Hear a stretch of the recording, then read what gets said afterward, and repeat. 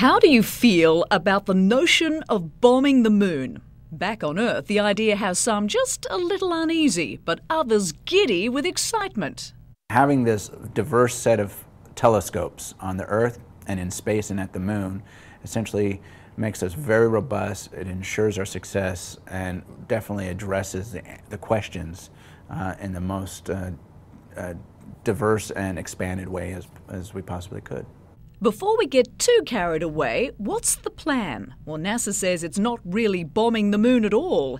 It'll first shoot a spent launch rocket the size of a bus at the moon crater, travelling at twice the speed of a bullet. Feeling better now? No? Well, how about this? A spacecraft will analyse the inevitable plume of moon dust that follows, looking for evidence of water. Then it will crash into the moon. Scientists say they've already found indications of H2O on the lunar surface. So when we had those two things combined, high hydrogen with very good illumination and observability, Cabeus was just the right choice over Cabeus A. Cabeus is, of course, the crater on the moon's south pole selected for missile impact. The $79 million mission to bomb the moon could save us the burden of hauling water to the lunar surface. Like it or not, the mission is already underway. Main engine ignition and liftoff of the Atlas V rocket with LRO Alacross, America's first step in a lasting return to the moon.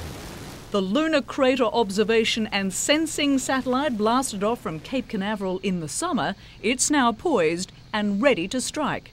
And the internet is abuzz. So NASA's going to destroy the moon. YouTube, petitions to stop the moon bombing, and mixed views on Twitter. This one, bomb? It's more like dropping a small pebble on a large beach. Calling it a bomb is just ridiculous and pandering. Then this, bombing the moon? Great, now we can add aliens onto the War on Terror list. Time of impact, it's out of your hands. The countdown has begun. Rosemary Church, CNN, Atlanta.